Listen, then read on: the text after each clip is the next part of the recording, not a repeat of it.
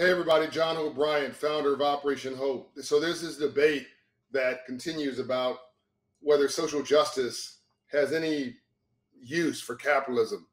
I'd argue you actually cannot have social justice in the 21st century without free enterprise and capitalism.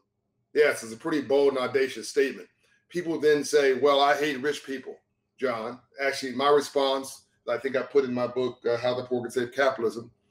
And I would encourage you to pivot to the book today that I've written on mindset called Up From Nothing, this book. My response is you actually don't hate rich people. You hate rich people until you become rich, okay? What you hate is a game system. What you hate is something that doesn't work for you, that you feel is sort of stacked.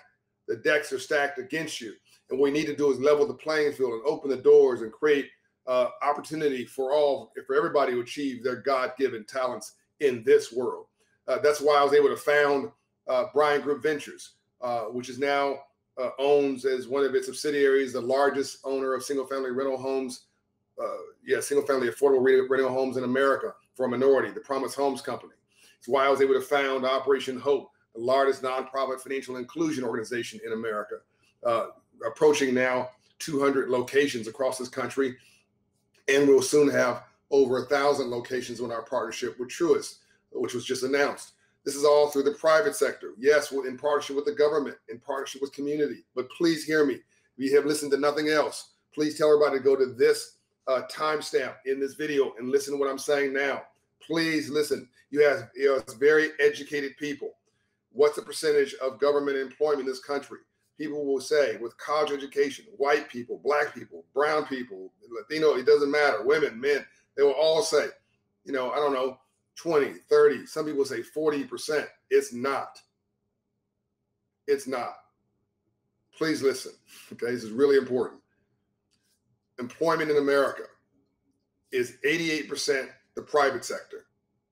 88% of all employment in America is the private sector, all right?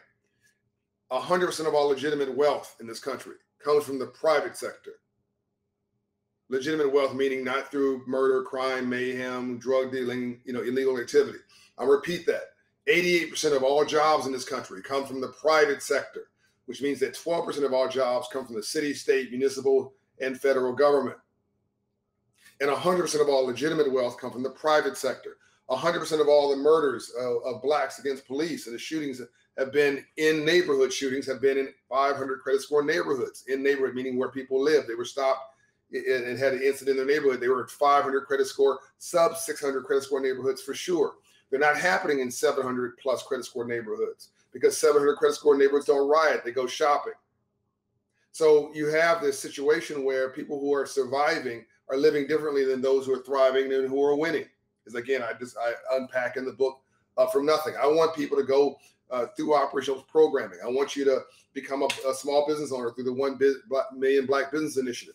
I want you to get your financial literacy through Financial Literacy for All. I want you to get your financial coaching through Operation Hope and its financial coaching Hope Inside network. I want you to fulfill your dream, become a homeowner, because it costs just as much to rent as it costs to own. Why don't you own some of your own? I want you to stop thinking that because if you own a home, that the bank owns the home and you don't. That's not true. They own the debt. You own the appreciation.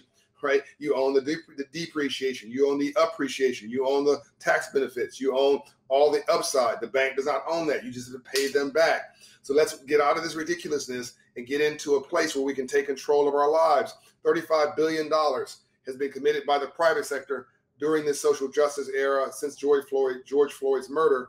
$35 billion has been committed by companies to lift people up. Because I believe that they now realize it's not just the right thing to do. They also realize that it's smart business too.